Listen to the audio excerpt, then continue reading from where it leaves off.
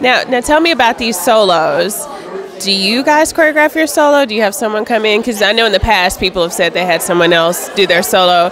How does that work? My solo was a collaboration of me with my Aunt Cindy. Remember? Cause she Aunt Cindy. Cindy Post. Cindy, call me, Cindy. I need to meet you, Cindy. She's the best. She's the best. So great. Did she pick the music? I picked the music. Okay, because you know when it came on. Awesome? What do you know about them first? That's the music that I love. I told you I love R&B. Yes. Oh, we need to hang out. Yeah. When it came on, I was like, no, he didn't. Yes, he did it. yeah. You tried it. Amazing. What about you? I did mine. Yeah. I did mine, yeah. Yeah? You know. I did mine. Simple as that. I choreographed it.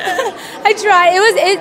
It was a mixture of like a contemporary ballet and I don't know. I liked it. Yeah. I seemed to like it tonight. Yeah. Well, what do you say you'll take away most from this situation?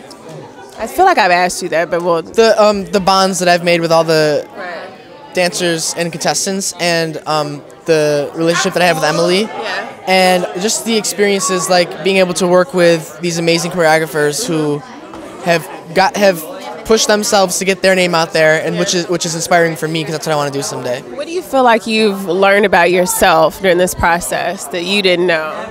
That I can do things that I never thought I could, like that salsa routine was really probably the hardest week for me at least, and it was most stressful. But I feel like we succeeded and did it, and yeah. So it's just overcoming that fear. Yeah. What have you learned about yourself in this process? What have I learned about myself? I learned that I can push myself to beyond my limits that I thought I used to have, and just knowing that when your body's tired, you can always just keep going. Mm-hmm. Yeah, and you can do anything. I think I could do anything after this whole experience. It's so true. It's so true. So true. Yeah. So you two, you think you'll keep in touch? Oh Are you guys going to come out here to LA? You're moving out here? Absolutely. I would love to come out here to LA and start, auditioning and stuff. I can't wait to see you in an audition. It's going to be fun. This guy's a lifelong friend right here. Yeah. Oh, okay. Emily and I will forever be connected. Yeah.